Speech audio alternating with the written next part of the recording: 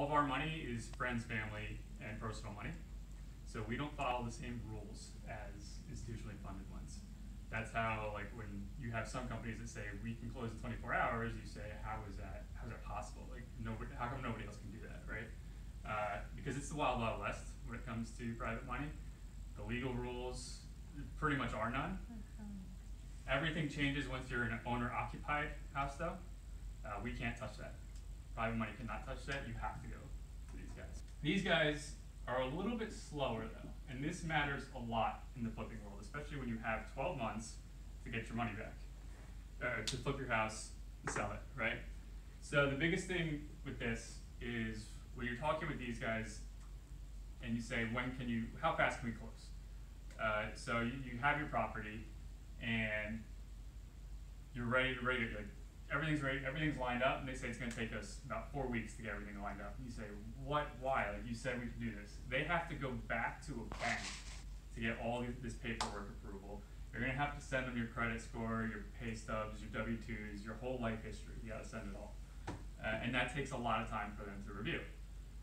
Private usually doesn't really care about that. We're going off of the deal, like saying, okay, we're comfortable giving you $300,000 here. So we'll be there tomorrow if that's what you want. You're not going to find that with most private lenders. We're probably the only private lender that can literally close in 24 hours. But the point is they're faster. Excuse me. So you're evaluating the actual deal on private money, and the mortgage is actually evaluating the buyer. That's 100% correct. I mean, they're going to look at the property as well. They're going to send an appraiser out, which also takes a lot of time for them to do. And then it's got to go again back to the bank. They got to do all their checks. But that appraiser value is what they're strictly going off of, right? And the rest is the person going to pay me back? Like, they're just, will this person pay me back? That's what they want to know.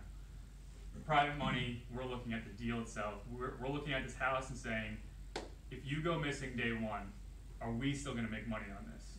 So as a flipper, these guys cover you a little bit better. These guys are going to go after you. Like, you talk about breaking legs, they will take everything and anything from you because they know everything you have. We're going to go after the property first. We're going to try to collect our money back on our property first, and then if for whatever reason there is something left, we're going to say, hey, you owe us this. But that's rarely the case. So yeah, it's most people believe this is safer for them to do that. It's less scary to go to the institution, but they can take everything from you.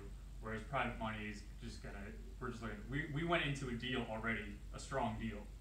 These guys may not necessarily have done that, which is what happened back in 2008, right? Like, the banks were just giving out loans like crazy, right? They had no idea what the true value is of the property. That's what it was.